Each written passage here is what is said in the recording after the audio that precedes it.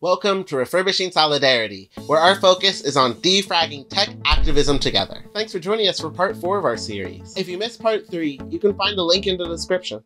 Do you feel that the union has been able to help you and support you through this time period? Yeah. Actually, I went to union meetings even after I was fired for months. It was a critical part of my, kind of emotional survival through that time period, because I do fall prey to the startup culture of having your personal identity tied in with your work identity. Yeah, tied in very tightly. Yep. Yes, I've been trying. I mean, I came up in tech through the world of accelerators, which is another hyper concentrated version of the startup culture, and I've been trying to work myself out of that. But when I was, I had moved from San Francisco to New York for this job. I live a couple blocks away from Kickstarter HQ so that I could go into work early and stay late. So it was really hard to get fired and in such a public way, and to be told that it was performance issues when I outperformed every metric I was ever given. So I think that was tough, but the union really helped. Sounds like, it gave you a really good community to go through that experience with, rather than having to take it on your own.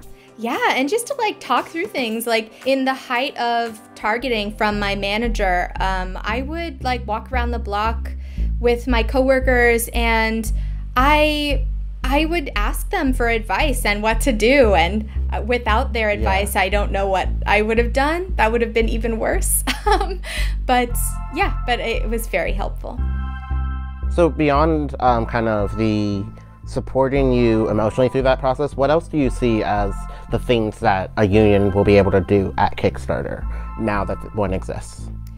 Yeah, I don't know. I mean, because it's never been done before in tech. First of all, one thing they could do is make sure that everyone has due process, so no one is ever fired again without, cause that is standardized.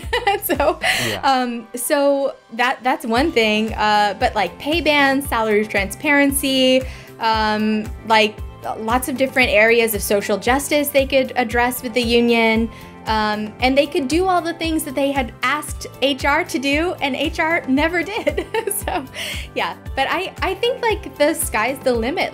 They could even do things have a third party come in and look over all of the performance reviews for unconscious bias. Those are all things that you could sort of work into a union contract that would be really interesting and groundbreaking. Yeah. And then right now, it does also seem like a lot of kind of the interactions that are going on between the union and management are very kind of antagonistic up through this point. Do you see a potential way, framing, or structure of how that relationship could be a more positive one in the future? Yeah, I think once the power is balanced a bit, it becomes less secretly antagonistic. Because the thing is, management did something really interesting in the union drive where they would continue to say oh, this union, it's tearing us apart, it's making people choose sides. Before we were a team. But there's this whole erasure of the power imbalance, because when someone would challenge management, there were repercussions that the workers who talked to each other were definitely aware of, but workers who didn't talk to each other believed what management was saying. They were yeah, we are a team. I can go to HR. And some of us who had been around a while were have you ever tried going to HR? To that degree, it sounds like a lot of kind of what you're seeing there is the ability to counter misinformation and stop management from kind of setting the stage and the understanding of everything. Kind of what I've seen so far with a lot of labor movements is people coming up to management and saying either you didn't do enough and this is what we want to see to correct that, or you did something intentionally wrong and we want you to stop doing that intentionally wrong thing. So it's a lot focused on what we want to see change about management. But then at the same time, like, there's a lot of issues that we're now bringing up within the tech labor movement that are broader than just workplace issues and management retaliating against workers. They're more about, like, you know, how do we structure the devices and the tools that we're building in the industry. Yeah. So do you see ways that unions are able to kind of help really push that forward in a way that doesn't rely on going through management?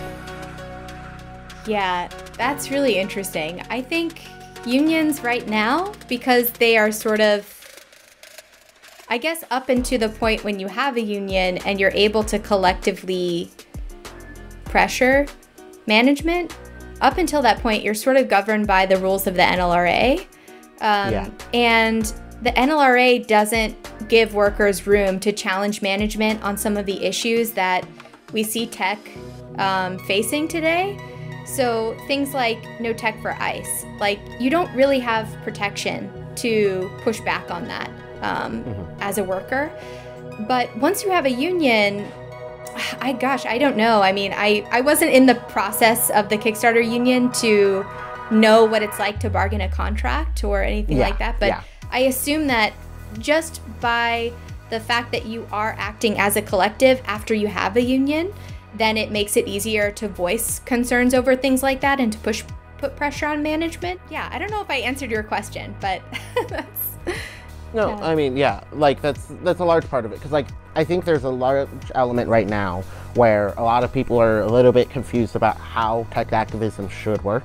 Because, as you said, like, it is pretty new. And, you know, we don't really have everything fine-tuned of, like, how we're pushing forward. But I think, you know, there's so much that's interesting about how there's a dynamic now where rather than just trying to be a bunch of workers who are saying, I personally am getting hurt, please defend me, we are now looking at, you know, how are we going to change the world.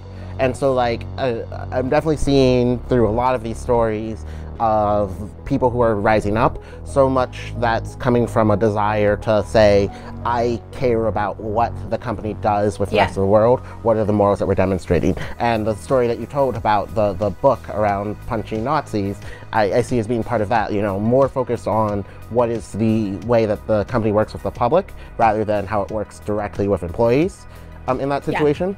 And so, like, I feel like there's a lot of kind of open questions as to what are the best structures, what are the best ways that we can actually make a difference in those ways. But arguably, I feel like unionizing has to be helpful in some ways towards that, because at the very least you're organized and you have people working together. Yeah.